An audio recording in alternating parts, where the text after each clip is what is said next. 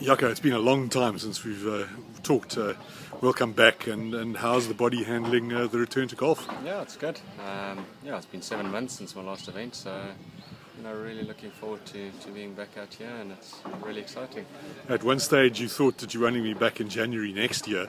What speeded up the process?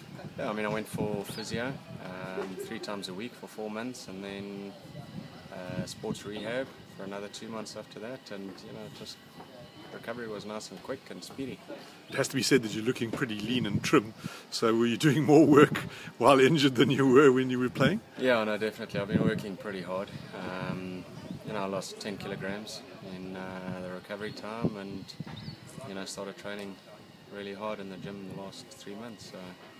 You don't have any competitive rounds under your belt, but I guess you got a few on the practice greens and played a practice round here. How's it been going? Yeah, all right. I think I've played about 3 social rounds of golf in the last 2 months, so I haven't been playing too much.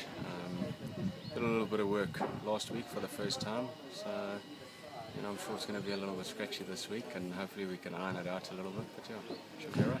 I guess a guy like yourself has pretty high expectations of himself every time he goes out, but you probably don't have that high an expectation of this week?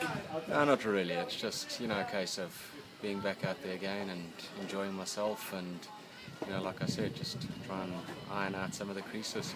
And having a look at the summer looming ahead, it's a nice way to actually ease into 2014, isn't it? You're able to get going and get yourself in good shape by the time the SA Open rolls around next year. Yeah, definitely.